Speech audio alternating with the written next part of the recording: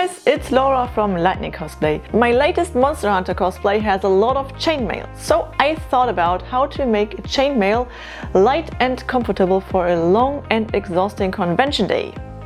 After some material research, I figured out 4 ways to make a light and comfortable and also a cheap chainmail for my cosplay. In the past we already worked with steel chainmail for a cosplay, but it turned out super heavy and it took us ages to make it. So if you're looking for a lightweight and cheap solution, maybe you will like one of these.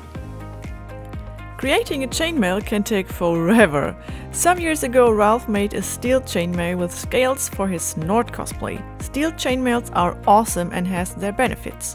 You don't have to think about how to paint it, it's super durable and it looks amazing. And it also makes a nice sound when you move. But it's super heavy. So maybe this is not the best when you want to have something comfy and lightweight for your cosplay.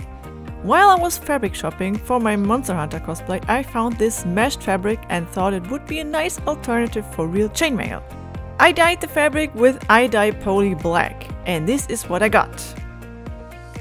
I cut out the parts for my costume and just spray painted it. The Monster Hunter Ratian armor has chainmail panels under the skirt. The fabric chainmail was the perfect solution for this. Another idea I found on the internet is to use these non-slip mats. The one I got was very stiff, but I know that you can also buy more flexible ones. It has 2 sides. One has this drippy bubbles and the flat side. This is the side you're gonna use. You can paint it with different paints like acrylic, Plastidip or normal spray paint. But make sure that your spray paint is flexible. To get a silver finish I used Rub and Buff. After everything was fully dried I tested the stickiness.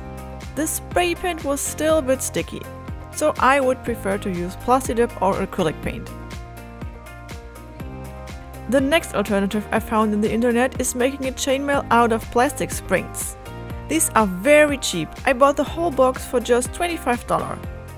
First you just cut off a ring, then take a comb pliers to squeeze the overlapped sections to flatten them. Then you can push one side over the other, so the edges are now pressed together. I think this is a nice idea, but for me it does not work. It took too long, and after knitting your chainmail you need to glue each ring to make sure that they don't pop open. But when you have enough patience, that can be a very nice alternative. Now my favorite alternative, 3D printed chainmail. It looks so amazing, moves perfectly and is super lightweight. And the best thing is that the 3D printer already does the knitting for you.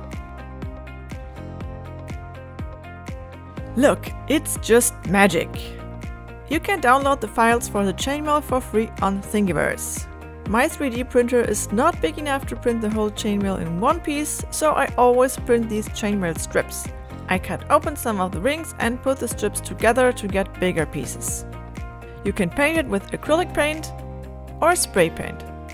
It looks so real. The 3D printed chainmail is amazing, but also have 2 disadvantages. You need a 3D printer, and I would not recommend to use it for custom parts, which moves a lot because the rings are not very strong and can break.